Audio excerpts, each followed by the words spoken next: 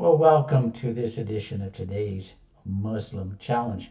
Saw this morning. I'd like just to bring it up for you, and let's see if how we can answer the question.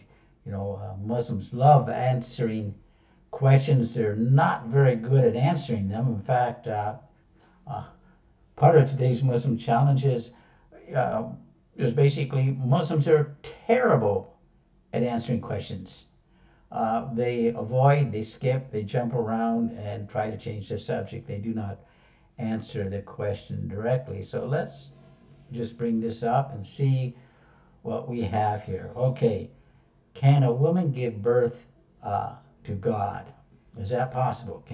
How can anyone give birth to God? And of course, we see the birth narratives in both Matthew and in Luke, Matthew 1:18 and Luke 1:27.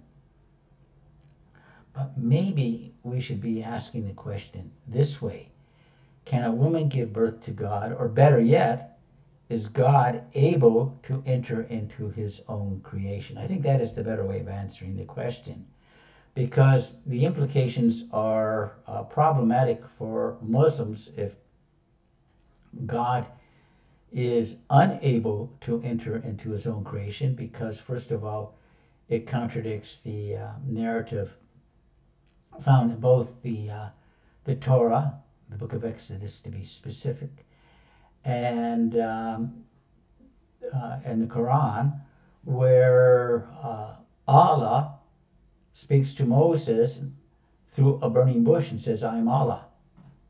So right there we have Allah entering into his own creation in the form of a burning bush. Now, if God is able to enter into, or Allah is able to enter into a burning bush and speak from a burning bush to Moses, why would it be so difficult for him to enter into the womb of a woman and get? How is that?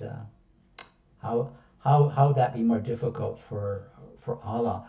One of the problems our Muslim friends have is basically their Unitarian position, because when they ask such a question, they are beginning with a false premise, and if you begin with a false premise, you will, you'll have a false conclusion with it, and so it is God, a Unitarian God would be unable, and I would agree, a Unitarian God, if God is a single monad out there, totally remote and totally removed from his creation, then I would agree with it. If a God is a singularity, he would be unable to. In fact, I think he'd be unable to create or do anything. He'd just be a cosmic force in the universe, terribly impersonal with anything in his creation. And I do not believe a God like that would be able to exist. He would be unable to reveal himself, because the moment he reveals himself, he's interacting with his creation.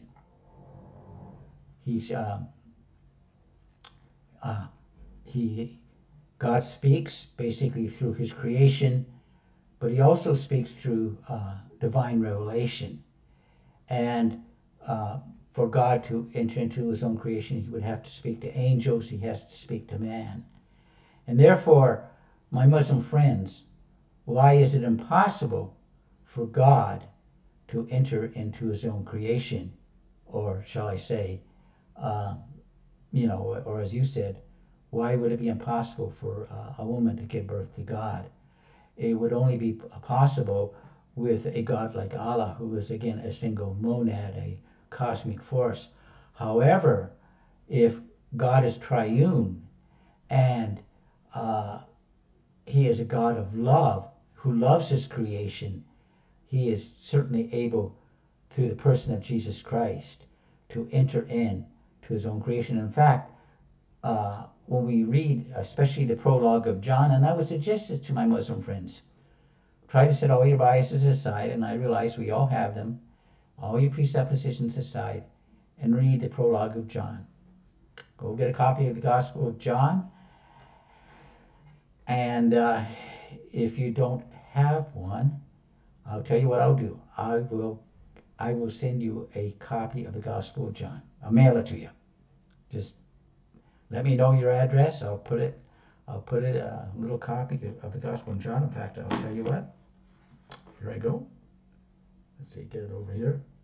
It's the little Gospel of John here, and you will be able to read the entire Gospel, but just read the prologue and see what it says about the Lord Jesus. If you want to know what God is like, God has revealed himself through the person of the Lord Jesus Christ. Well, thanks for watching. Have a great day, and may God bless. And we'll just end the video right here. Be blessed and have a great day.